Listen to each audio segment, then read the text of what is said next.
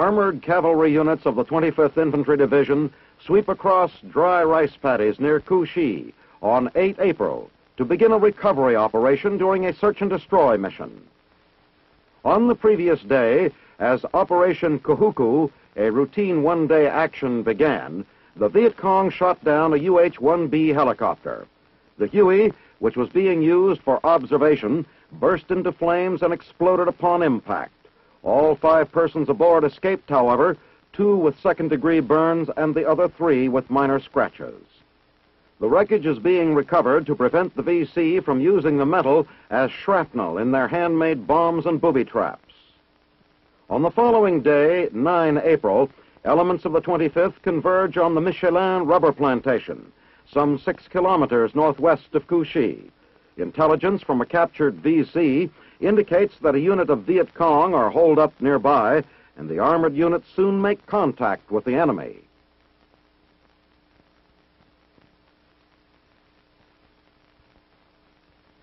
The Viet Cong, caught off guard in their complex of trenches and spider holes, open fire on the U.S. elements with automatic weapons, grenades, and mortars. While 1 U.S. platoon returns the fire, 2 more close in from both flanks and quickly overrun the objective. Before searching the VC bunkers and caves, the U.S. troops rake their entrances with short bursts from M16s. Then, the infantrymen enter the maze of trenches and begin removing the Viet Cong dead. By actual body count on the battlefield, this unit of the 25th killed 11 of the enemy and inflicted an unknown number of additional casualties.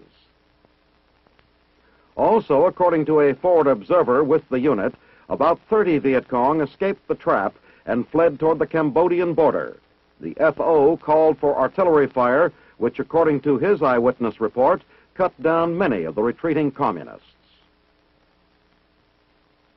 U.S. casualties consisted of 3 minor fragmentation wounds with no personnel killed in action. So hasty was the Viet Cong's retreat that they left behind food ready for cooking and their supply of tobacco. Captured weapons and equipment included a 57mm recoilless rifle round, 2 submachine guns, 2 automatic rifles, 1 anti-tank gun, more than 50 grenades, and considerable ammo. Much of the materiel was made in communist China. After the objective is cleared and declared secure, the unit begins to reorganize. Within 3 hours after initial contact with the VC, other elements of the 25th arrive to link up with the lead company and pursue the fleeing communists.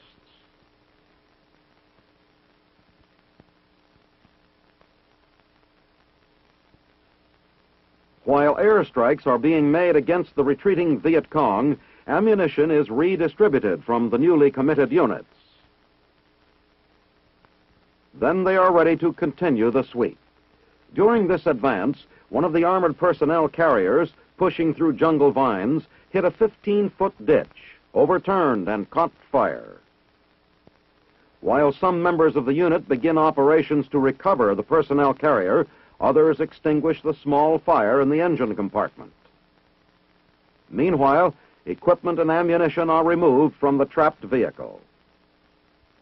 After the APC was retrieved, the units pushed ahead. There was no further contact with the VC, however, and at day's end the troops returned to their base camp.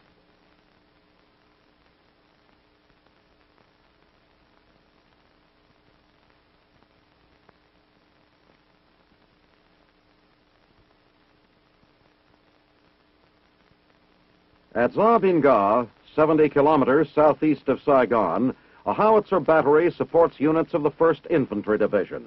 It is 7 April, and Operation Abilene is still underway.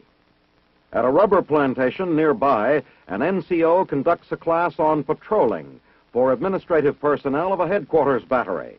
The intent is to keep all men up to date on basic infantry tactics, regardless of their primary assignments. The class was instituted by the new division commander, Major General William E. Depew, who is being briefed here at a forward CP on operational plans. Meanwhile, a company commander briefs his men on their mission for the night.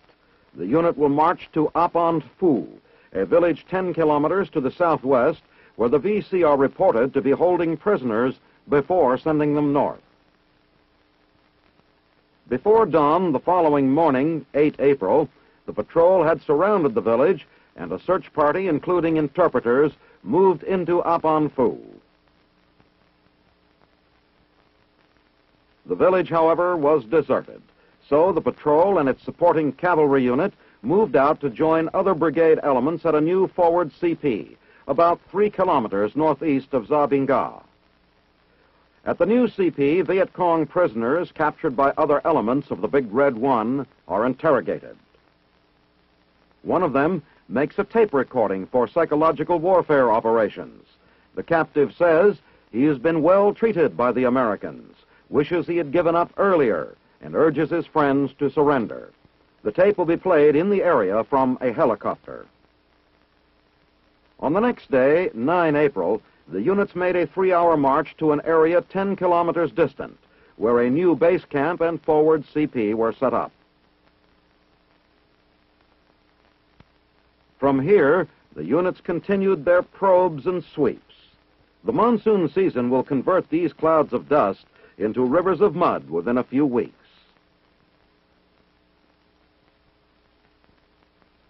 Later on the same day, 9 April, another unit of the 1st Infantry was filmed as it searched Zom Zanam, a small village nearby, for Viet Cong. After armored personnel carriers surrounded the village, a search party of squad strength and 2 interpreters began a house-by-house check of the residents. Also, the many bunkers and other hiding places are thoroughly searched, and the occupants removed and questioned.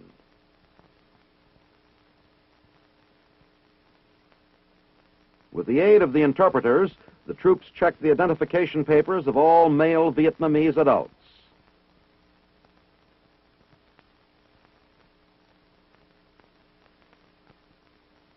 Within a few minutes after the unit entered the village, the search pays off.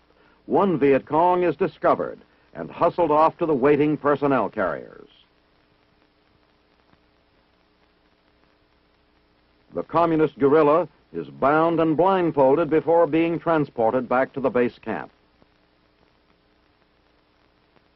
Here, the prisoners will be interrogated. As of 10 April, 23 enemy were reported killed, 15 captured, and more than 650 suspects detained during Operation Abilene.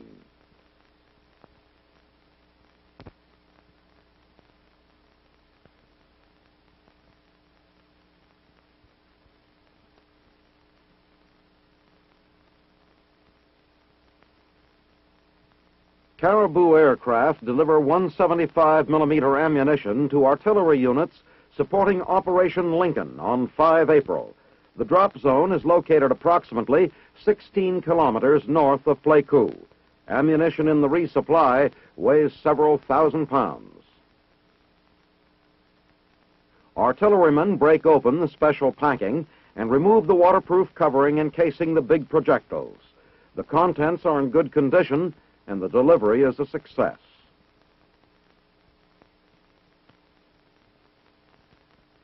The ammunition will be used to support a sweep in the Chupong Mountain area by troops of the 1st Cavalry Division, Air Mobile. Elements of the 25th Infantry Division are also taking part in Operation Lincoln.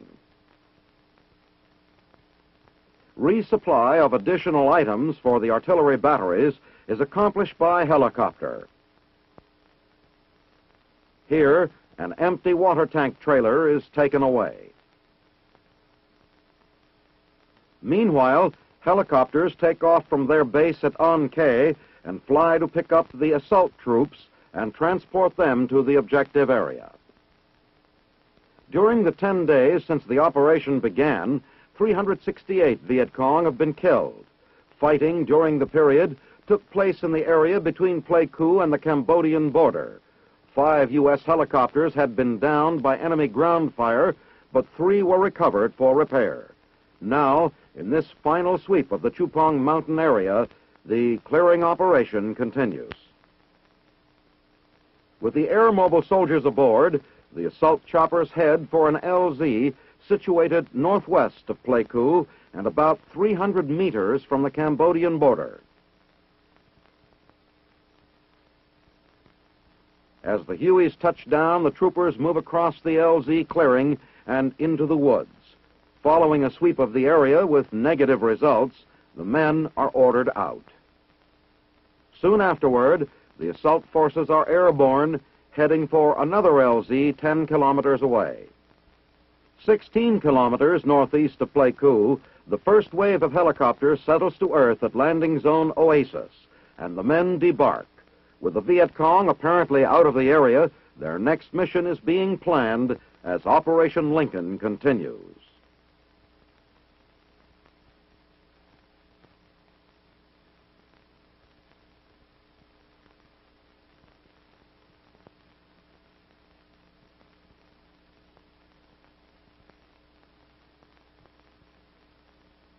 Shortly after midnight on 13 April, the Viet Cong launched a mortar attack on Ton Son Nhut Air Base at Saigon. A fuel tank was set afire by one of the 50 mortar rounds lobbed into the air base during the attack, which lasted 20 minutes.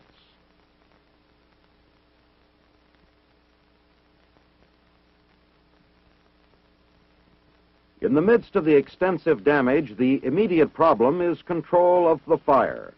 Vietnamese and Air Force firemen spray water on nearby fuel tanks to prevent further spreading of the flames.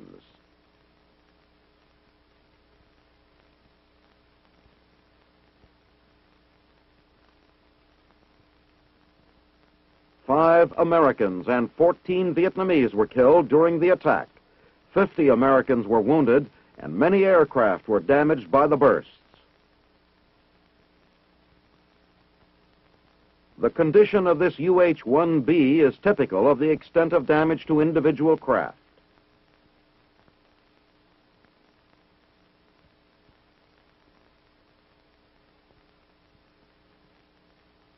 In all, 31 aircraft were hit by the VC. This C-123 with tail damage and underside shrapnel holes also had its side ripped out. This C-47 was almost completely demolished. However, sandbag emplacements around other aircraft considerably reduced damage.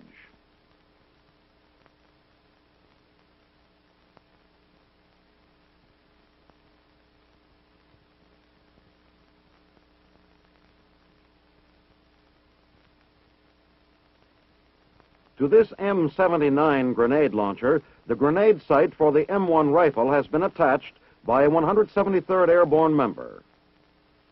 As a field expedient, this allows grenadiers to use higher trajectory for accurate indirect fire.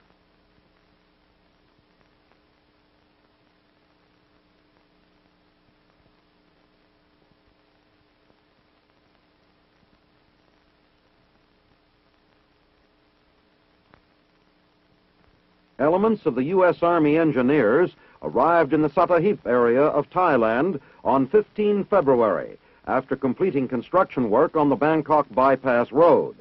After 2 months, the company is deep into its twofold mission. One part is the preparation of a military housing complex to include more than 100 structures.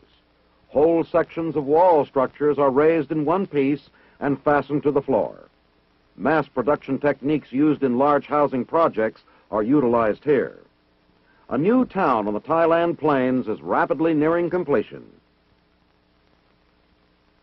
The other and more vital part of the mission is the construction nearby of base pads and foundations for a tank farm for the storage of petroleum oil and lubricants.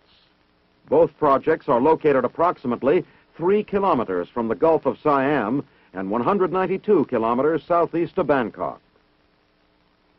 Here, freshly mixed concrete is poured into a bucket loader under the supervision of an engineer sergeant. The loader then transports the mix to a prepared form, where a foundation for fuel pumps is being constructed.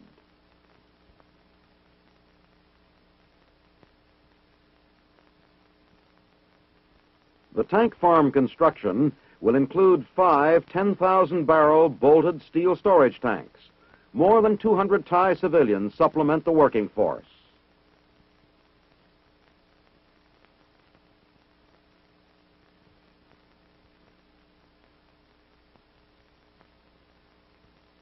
The farm will store JP-4 aircraft fuel for an airstrip to be constructed in the area. A POL pipeline will join the tank farm to the airfield.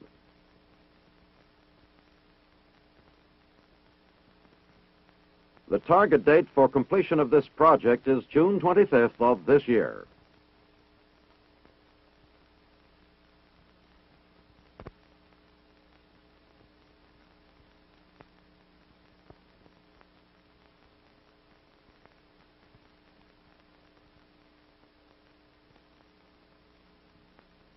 Some 15 kilometers west of Pleiku at a tea plantation, a civic action team holds sick call on 9 April. With the aid of an Arvan interpreter, a medical team visits 2 villages a day, examining patients and prescribing medication. These men, examining local workers and their families, are attached to a civil affairs company of the 1st Air Cav Division. The medics' jobs are complicated by the large turnover of destitute patients. Some of them pretend illness, while others, who are really ill, refuse to follow the prescription given. For Vietnamese children under 15 years of age, the death rate from disease has been almost 5 times that of children in the U.S. Malaria, tuberculosis, dysentery, typhoid, and dietary deficiencies are traditionally the leading causes of illness and death here.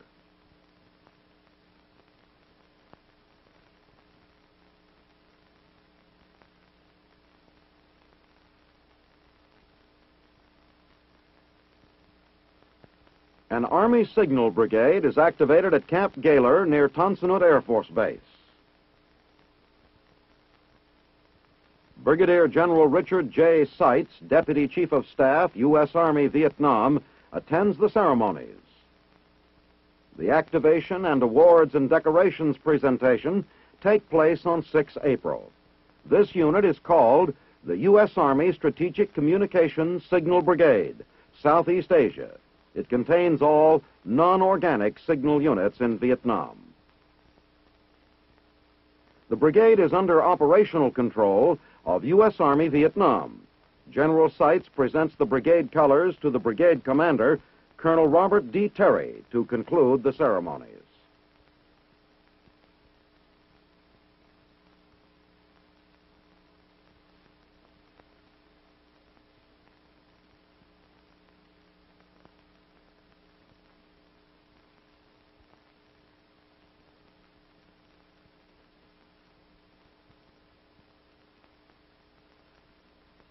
In the Dominican Republic, Easter Sunday is celebrated at services held in this civilian Catholic church, located in the modern fairgrounds.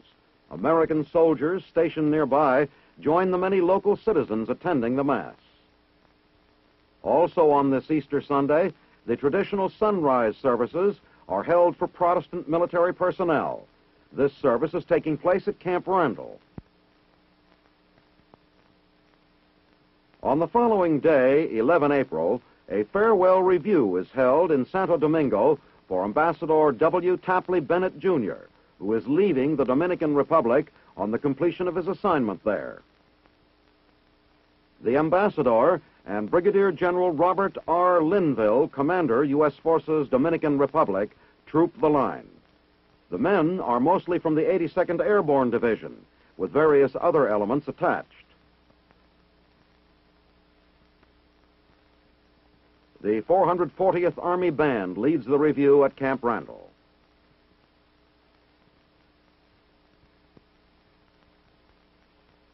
A flyover is performed by UH-1B helicopters. Then the troops pass in review in this farewell parade to Ambassador Bennett, who represented the United States during the period of crisis in Santo Domingo.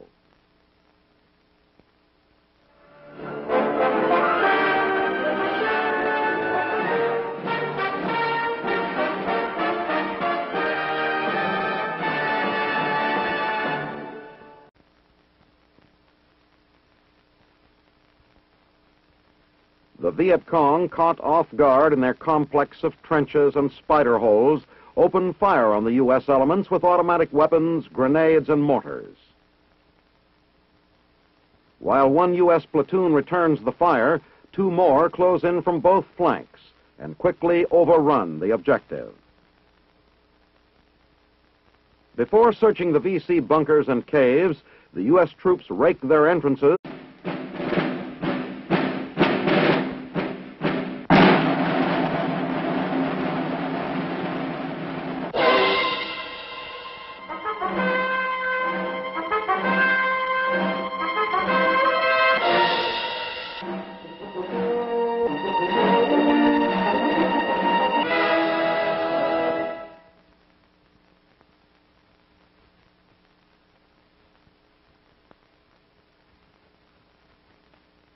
Armored cavalry units of the 25th Infantry Division sweep across dry rice paddies near Couchy on 8 April to begin a recovery operation during a search and destroy mission. On the previous day, as Operation Kahuku, a routine one-day action, began, the Viet Cong shot down a UH-1B helicopter.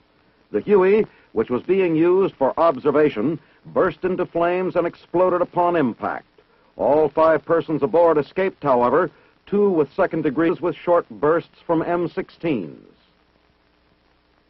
Then the infantrymen enter the maze of trenches and begin removing the Viet Cong dead. By actual body count on the battlefield, this unit of the 25th killed 11 of the enemy and inflicted an unknown number of additional casualties. Also, according to a forward observer with the unit, about 30 Viet Cong escaped the trap and fled toward the Cambodian border. The FO called for artillery burns and the other 3 with minor scratches. The wreckage is being recovered to prevent the VC from using the metal as shrapnel in their handmade bombs and booby traps. On the following day, 9 April, elements of the 25th converge on the Michelin rubber plantation, some 6 kilometers northwest of Couchy. Intelligence from a captured VC indicates that a unit of Viet Cong are holed up nearby, and the armored units soon make contact with the enemy.